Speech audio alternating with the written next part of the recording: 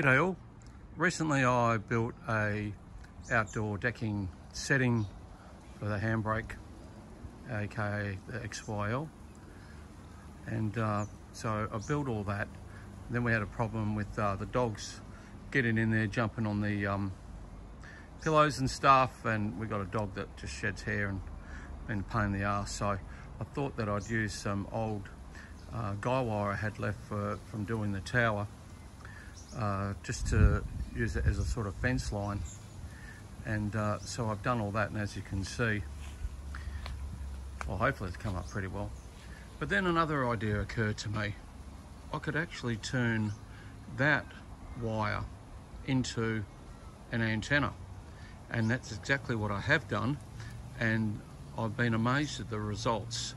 Whether it works good, being so low to the ground, I don't know. I know one thing's for sure, to be a great receiving antenna.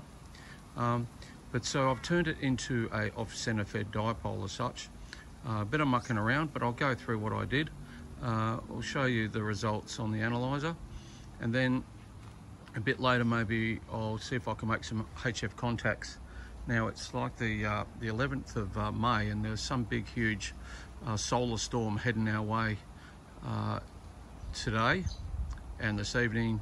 So I'm in Perth, and apparently if we go somewhere up in the hills, which aren't really big, they're not mountains or anything by any means, they're just hills, and look south, hopefully there's no cloud, which I don't think there is. We'll just have a quick look around.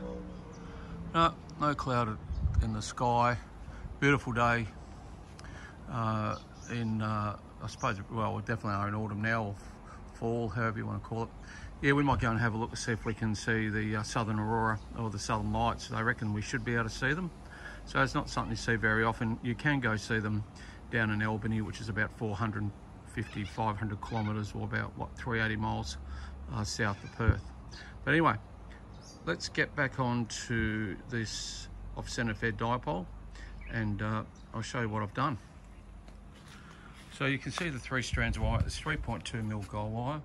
I did use that as guy wire for my tower, and I had a bit left over, as everyone does, and I thought, well, maybe I can use that. So we'll just quickly walk in here, have a look what we've done. This is the last section here of the dipole. All I've done is made little jumper cables, and I've been mucking around with the different lengths of where they go on the wire, and yeah, some of the results are absolutely amazing. Yeah, it's been a real eye-opener. So that's what I've done. I've just used little jumper wires between. It's all stainless steel wire, stainless steel hardware. Come around the back here. So this is the longer length of the off-center fed dipole, and down here is my ground as such. Not much to it. And here we have the isolator, and down into my little MFJ analyzer, and then I'll quickly go through and show you the results, and which, after a bit of mucking around, I found absolutely amazing. Okay, we're back at the analyzer. What we're going to do, I'm just going to scan between 1 meg and 28 megs by memory. I've got it set at the moment, and then we'll go through the individual bands and see what's happening in regards to where it's resonant. And off we go.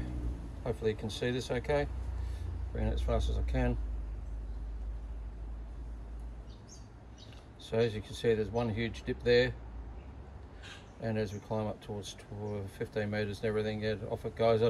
I haven't tried to really check it for resonant on 10 meters. All I wanted to do is get it anywhere resonant on 7 meg and 14 meg, or 40 meters and 20 meters. So what we'll do, we'll go do a return, and we'll do single, currently set at 14, and let's have a check. So at the moment, hopefully everyone can read that, it's set at 14.200, and let's see what it's at. So as you can see, the SWR is virtually 1-to-1 impedance of, well, virtually 50 ohms, which is incredible considering what I've just done and what wire I've used, and it's 3.2 mil thick stainless steel wire, mind you, not not copper or anything like that, just normal guy wire. Okay, so I'll stop that one, and what we'll do, we'll just bounce it up to 15, and let's drop it down to 40 meters. By memory, I don't think this one was spot on. This one needs a bit of work, but I predominantly want to use 40 meters tonight, 20 meters tonight, not 40. And let's see what SWR is. Okay, 1 to 6. The impedance is up slightly. If I start moving it around, let's see where it, so towards the end of the band, yeah, it drops down. Okay, so we're really resonant around 6.87, yeah, 6.8 megahertz. So that's not bad. If I get on 40 meters later, I'll probably be up around here. So yeah, 2 is fine. The tuner and the radio will be able to take care of that. I have noticed that if I quickly undo one of these clips, you'll see the SWR bounce out straight away. And if I move it, depending on where I move it on the cable, I get a better result. But what it does, it also knocks out 20 meters. So I'll probably just drop that back to where it needs to be, somewhere around there. Back a bit. Yeah, I can live with that. Okay, so there you go. Hopefully everyone can read that. So that's on 40 meters, and as I said, we'll just bring that back, have a look, and then we'll go to 14 meg, 20 meters. Oops, sorry. 100, 200. That's sort of where I need to be in the middle of the band, and it's it's 1 to 1. I'm not going to worry about that. Look, and if I take that wire jumper off and move it around, it will go up, and then it will drop down. So that's where I'm at. So a bit later tonight, hopefully everyone can read that. Probably a bit better. Look at the SWR. Oh, I couldn't get any better than that. Then you tried. So there we go. All right, on the next one, let's see what I can do with some contacts. Okay, so just a brief overview of what I've done.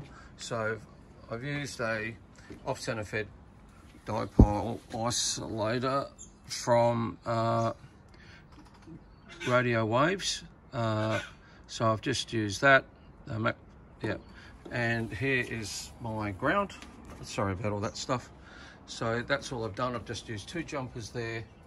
I've done a jumper on the earth side to that, and here is my active, I suppose you want to call it.